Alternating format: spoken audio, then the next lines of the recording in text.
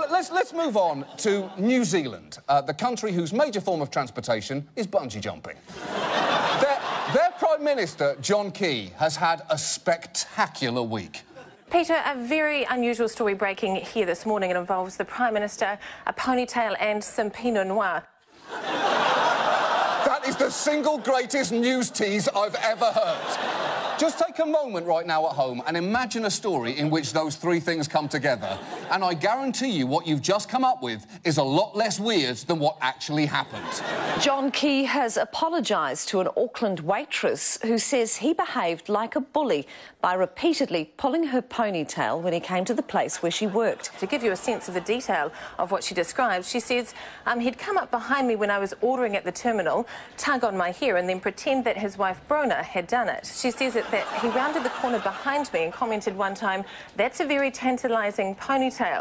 Oh. If you are a full-grown adult male, there's a very short list of things that you can describe as tantalising without creeping out everyone. There is steak, and that is absolutely it. That's it. That's the only thing. And the crazy thing here is, it turns out this had been going on for a while. The woman, who's not been identified, says it began in November. She told him to stop in March, but he continued to do it. She tried to avoid him, even telling his security she was sick of having my hair pulled and one day I'll snap and I'll punch him in the face. And why do I get the feeling that his security guard's reaction was, "Oh, please do, that would be awesome. We're not allowed to, but we want to." But wait, just wait until you hear his explanation for a grown man pulling a waitress's hair.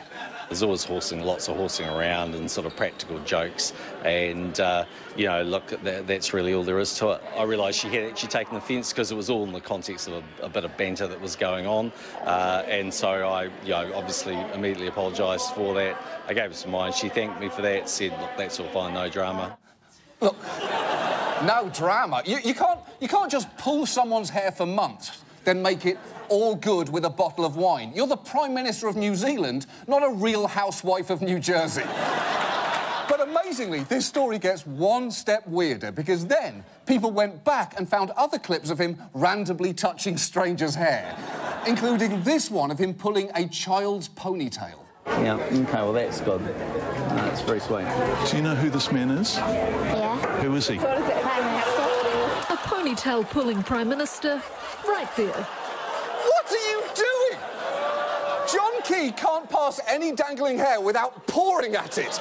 He's more cat than Prime Minister at this point. And the problem is, this completely undermines his authority during any diplomatic negotiations. We'd very much like you to end the sanctions. Yeah, we're not going to do that, and I'll tell you why. You're a creepy individual who pulls women's hair. Oh, yeah, that's a fair point. Makes sense. I'll show myself out. Bit of banter, no drama.